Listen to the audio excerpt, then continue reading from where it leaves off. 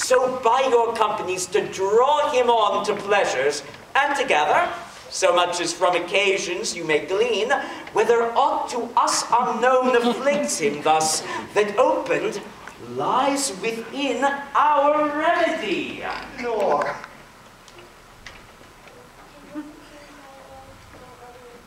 Oh, beggar that I am even poor in thanks. But were you not sent for? Is it your own inclining? Come, deal justly with me.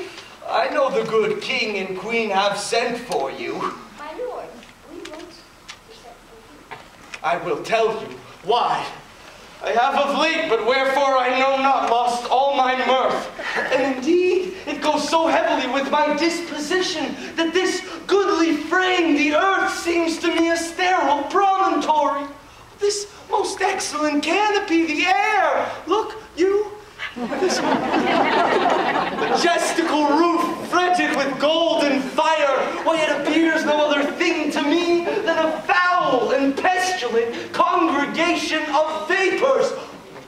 What a piece of work is a man. Well, how noble in reason, how infinite in faculties, in form and moving, how express and admirable. In action, how like an angel. In apprehension, how like a god. What the beauty of the world, the paragon of animals. And yet to me, what is this quintessence of dust? Man delights not me.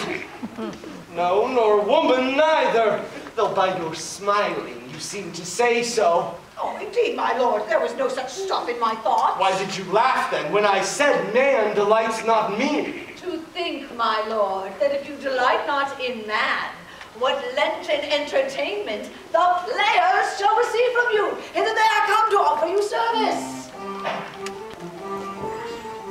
Oh, you're welcome, masters. Welcome all. I'm glad to see thee. Dost thou hear, old friend, can you play the murder of Gonzago? Aye, my lord, I pray you to this speedy voyage.